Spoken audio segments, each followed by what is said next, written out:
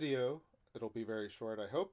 I'm going to show you where to find your recordings of a Collaborate session. So you did your collaboration and you had started recording and you stopped recording. If the session had any length, it's going to take a little while to show up in the recording tab, which you have to go back to your Collaborate dashboard. And per usual, Blackboard likes to hide the good stuff in a very non-obvious way. This little hamburger menu here, which helpfully says menu if you mouse over it. If you open it, you see that that's where the recordings are. So if you go here, all the recordings for all of your sessions appear.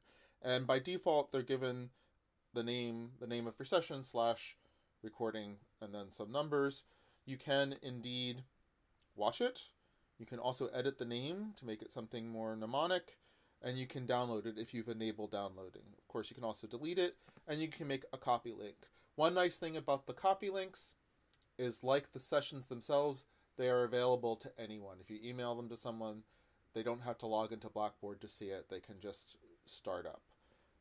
So I do recommend doing this, and I think while it's potentially a little, particularly if you're going to pre-record a lecture, I'll have another video on different ways of getting things in. But one of the really nice things is that you record it and you have the link. You don't have to upload it anywhere. You don't have to figure out how to upload it. It may not be the nicest things in the world, but it's ready to go right away. Well, after a few minutes when it processes.